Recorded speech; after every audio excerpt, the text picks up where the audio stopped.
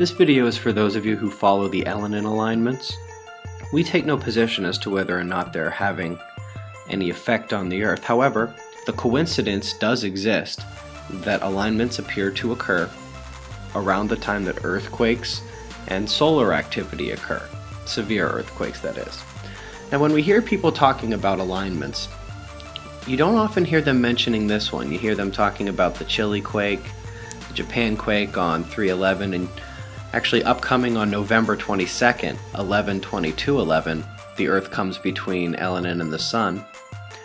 But here on 11/11/11, or perhaps a day earlier, on November 10th, we see a nearly perfect alignment between Elenin, Earth, Mercury, and Venus.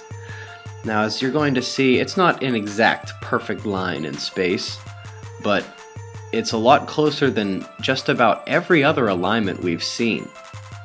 That's probably because Elenin's close in on our solar system and it's pretty much on our orbital plane with the rest of the planets. As you can see here, this is pretty darn close. Whether or not it has any effect is up to you. We just thought we'd point it out. Now here's something interesting. We're starting on November 3rd here, just to kind of give you an idea of where the Earth is there and where it moves to between there and the 11th. Now when I zoom out, look where Jupiter is, look where Saturn is, on opposite sides of the Sun.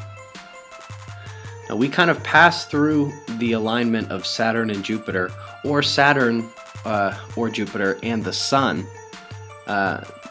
every time we have one of these big quakes. So in addition to that alignment with Earth, Mercury, and Venus, you got the big gas giants to worry about. Much love, everybody. Be safe.